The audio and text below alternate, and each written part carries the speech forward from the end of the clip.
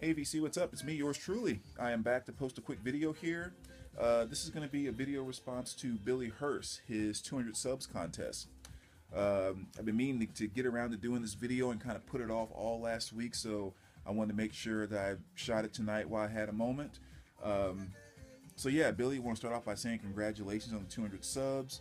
One of the kind of, I guess, new guys I'm getting to know in the VC, and not new as in he hasn't been around for a little while, but I think more so in the sense that I was kind of not doing videos for quite some time and kind of coming back to the VC now, so there are a lot of new faces that I'm starting to kind of bump into and guys I'm meeting, and Billy was one of the new people I've met.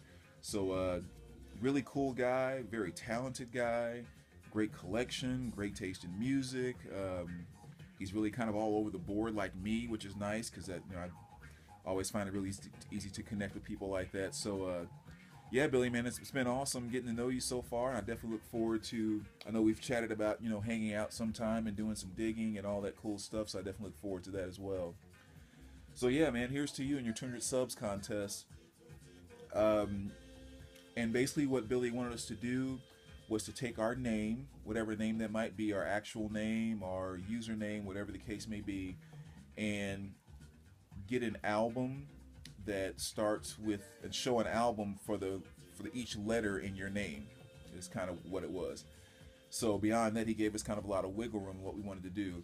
So I tried to think about maybe doing some type of a theme, to help me kind of narrow it down. So the theme I came up with is the very first. So all these things that I'm about to show here kind of reflect somewhere on the first time with something. So that's kind of the theme I decided to go with. Um, and so I'm going to use my username instead of my regular name. So I'm going to use Mr. Hall of Fame. For those maybe that don't know, because I know I answered this about 3 years ago or something like that, but Mr. Hall of Fame basically came from, I was on the computer one day and I was getting ready to set up some stuff, and I was uh, trying. I think actually YouTube might have been one of the things, but I was looking to set up a username, and I got a call from my coach at that point in time from the college I used to play at, and he told me that I had been inducted into the Hall of Fame. And so kind of right after that call, that's what came to my mind to use as a username. So that's where kind of Mr. Hall of Fame came from. So that's the name I'm going to use, and let's just kind of jump right into it. So we'll start off with M. I'm going to start with this one here, which is Megadeth. Of course, this is Countdown to Extinction. Everybody knows this album. Now, this actually represents a couple of firsts for me. Um, I used to do, it's kind of a long time ago, I used to do bodybuilding competitions. And the first competition I ever went to, I didn't know Megadeth at the time at all, because early on, when we look back at high school and stuff like that, I was pretty much into like the hair metal 80s stuff, and then of course when grunge came along, went down that path. But I kind of discovered thrash metal later and had to go back and discover the Testaments and Exodus and all that stuff, and Megadeth, even the old Metallica. So I was at my very first bodybuilding competition, and I was, of course, nervous as crap. Maybe about to go on stage and buck naked in front of how many people. But there was a guy that I met back there, and we started kind of talking and everything. And so he went out before me in his group, and so I kind of watched his posing routine from the side. And he posed to the song Symphony of Destruction. I remember seeing that, hearing that song, and I was just like, holy cow, what is that? That was freaking awesome. I mean, the first time, you hear Megadeth and it clicks or whatever. And so, later on that night we were talking, and he kind of told me, Megadeth, Symphony of Destruction. I went out and got the CD a couple days later, and that was my introduction to Megadeth. So that was my first Megadeth experience that goes along with my first bodybuilding competition. So moving on to the next first. Um, my older brother, who had been into a lot of music throughout his lifetime, and anyway, I won't try to keep a long story short. When he got his first boombox, which is really kind of the first stereo type of thing that we'd ever had in our home, I remember he brought it home, and it was just like the coolest thing in the world with his 10 double D batteries and the whole nine.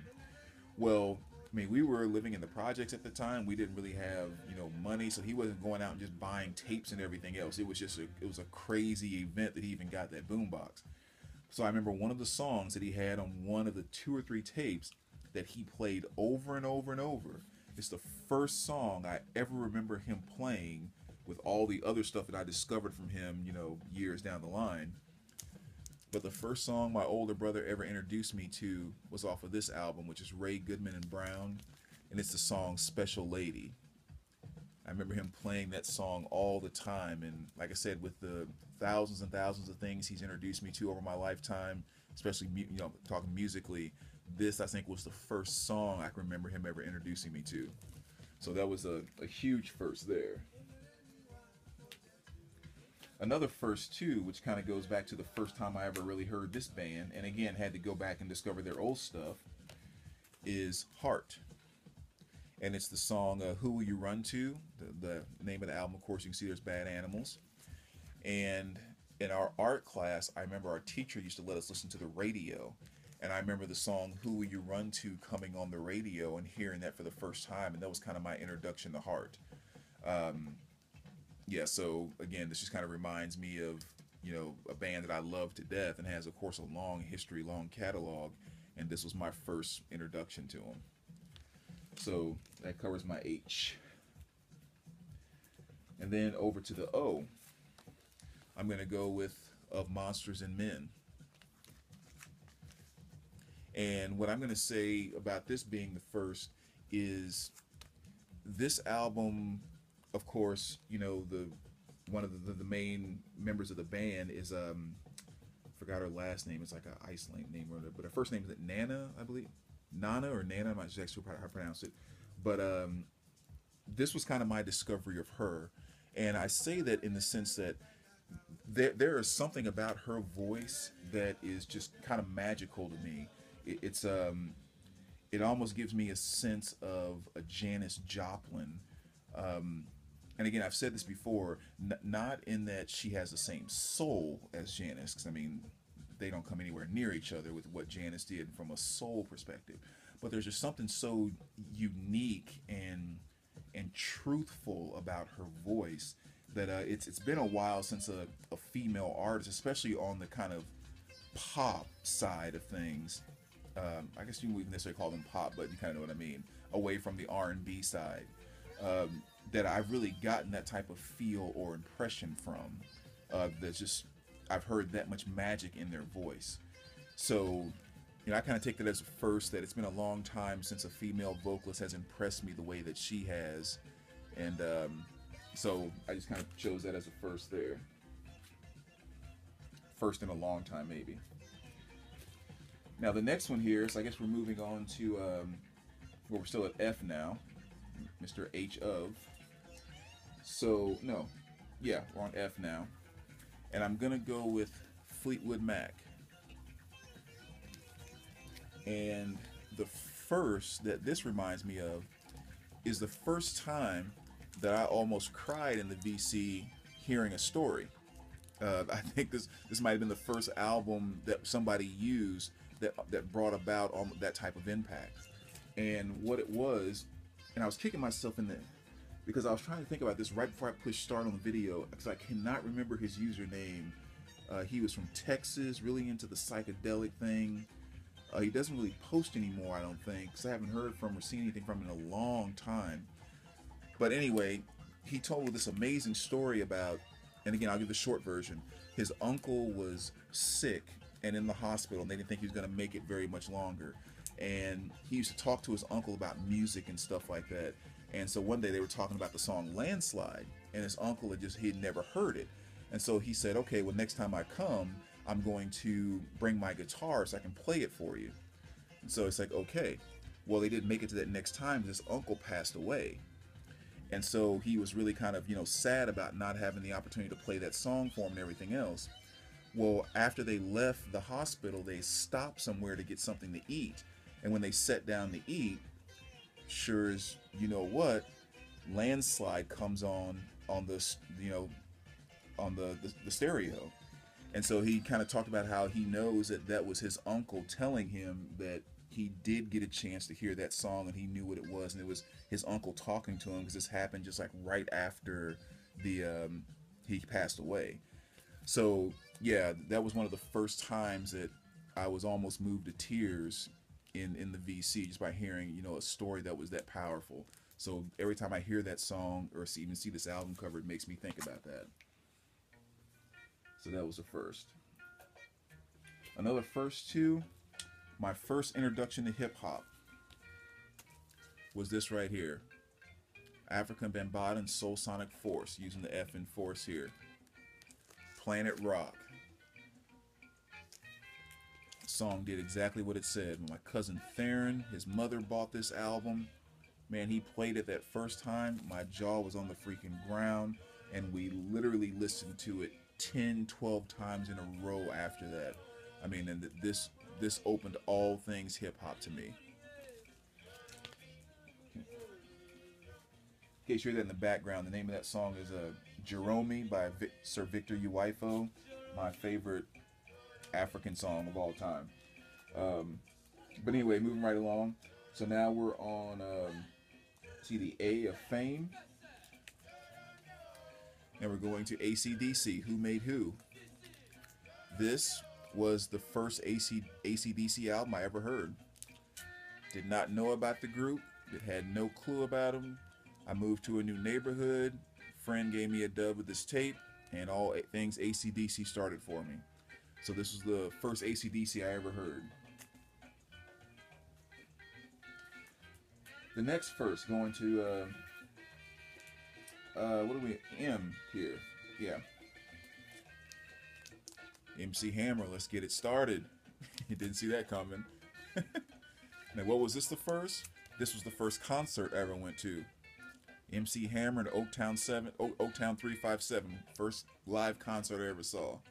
And it was freaking great. So that was the first there. Last but not least, the E. We're going to go with Duke Ellington and John Coltrane. I'm kind of using the E and Ellington here. Sorry about that. Now, I say the first because if you look through my collection, I have more John Coltrane stuff than anything. Probably close to double than any other artist or group. Love Coltrane. You know, Love Supreme is probably my favorite jazz, not probably, it is my favorite jazz album of all time. And Coltrane is absolutely amazing. This album, namely the song In a Sentimental Mood, was my introduction to John Coltrane. So this was the first Coltrane thing that I heard that I said, like, whoa, what was that? And oddly enough, or interestingly enough, I'll say, I heard it on The Cosby Show, of all places.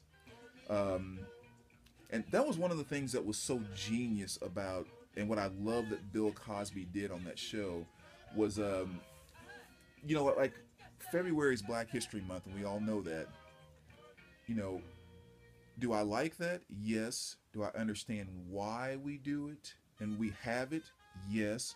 At the same time, does it bother me that we're carving out a month and saying we're going to dedicate it to a certain group of people? And yeah, that kind of bothers me too.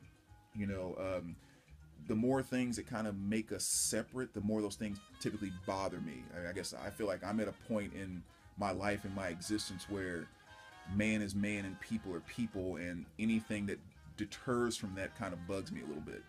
But anyway, I kind of say that just to say what Bill Cosby was just a genius at doing on that show.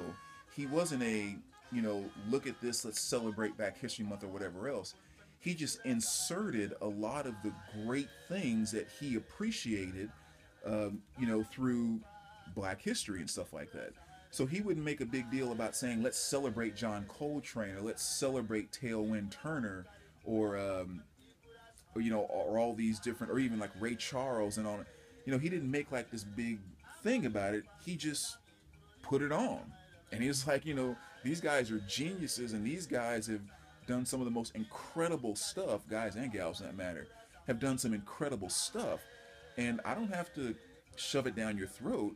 I'll just put it on. When you hear it, you know, you'll take to it, period. And that's what he did with so much. I mean, between Turner and John Coltrane, even a lot of Ray Charles stuff. I really didn't know Ray Charles until watching The Cosby Show.